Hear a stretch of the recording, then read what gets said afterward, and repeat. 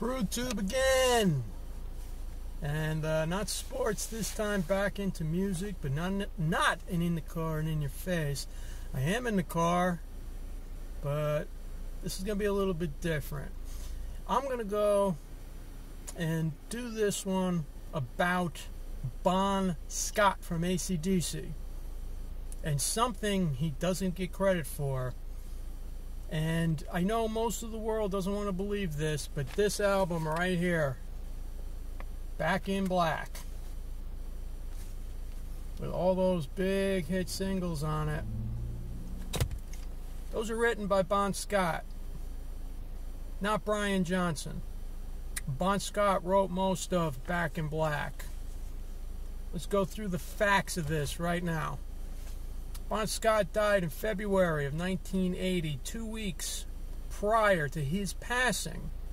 A friend of his, Pete Way, from the band UFO, claims in his autobiography that Bon Scott was in a real good mood because he had just finished writing all the lyrics for the upcoming AC/DC album, which he was to submit to Angus and Malcolm Young so they can create the music around them.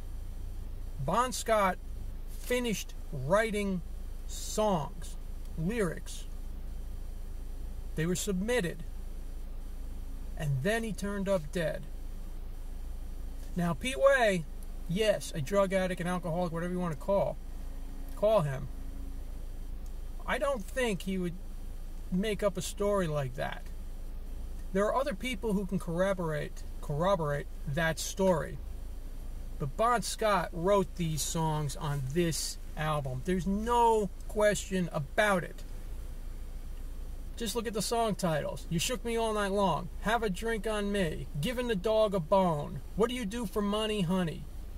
Those are Bon Scott songs, not Brian Johnson.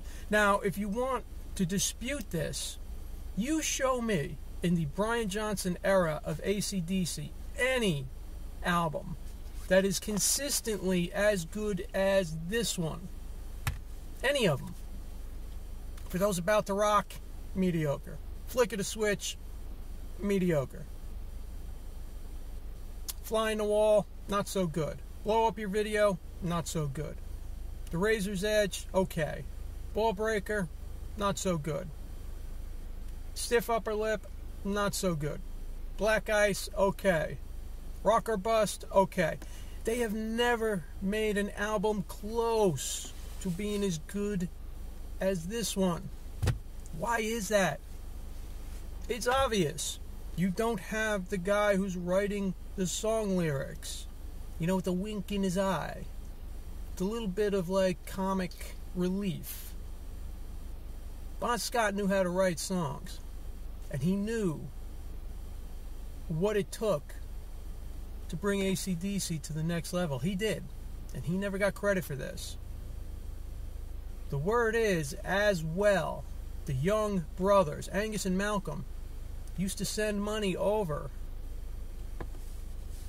to Bon Scott's family because of the sales of this album are up around 35 million or 40 million worldwide.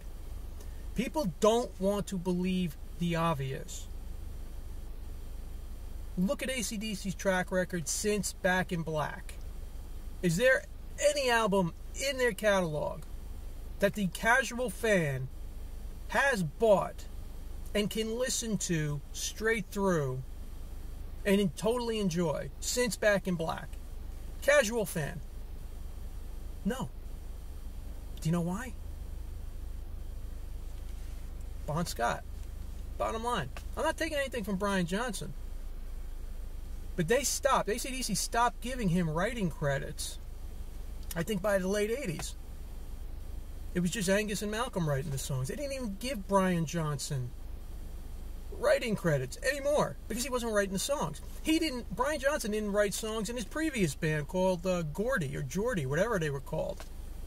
He was just a singer. He wasn't writing the songs. He couldn't come up with lyrics like that. And he couldn't come up with lyrics on the spot. In like March of 1980, 3 weeks after Bon Scott dies, to come up with the lyrics for this particular album on the spot.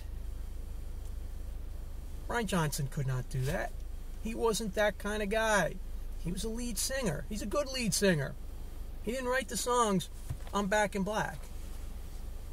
Be real, people. Enjoy the music. But don't buy into false narratives. Back in Black. This is a Bon Scott album. Believe it. Cheers.